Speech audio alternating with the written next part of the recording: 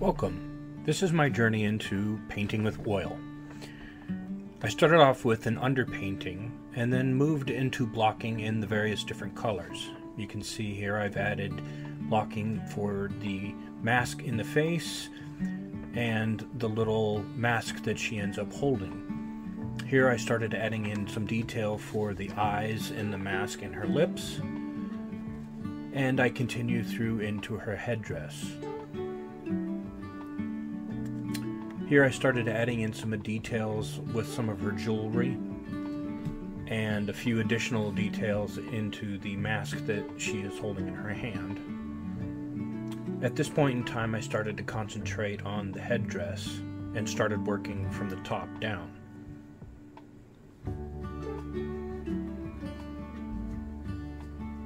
Here I started to do some of the shading in and amongst the hand and face.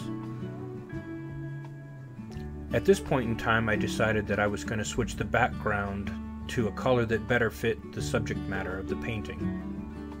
I started adding in what ended up being hundreds and hundreds of jewels into the headdress, into her coat, and ultimately into all of her jewelry.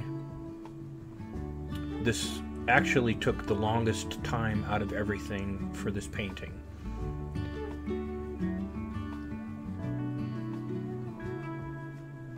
I decided to make my own oil paint at this point and mix in some iridescent mica colors. I ended up using it a lot in all of the jewelry and on her headdress and ultimately in the mask that she is holding. You can see here in her coat where I started adding in all of her extra jewelry and beadwork.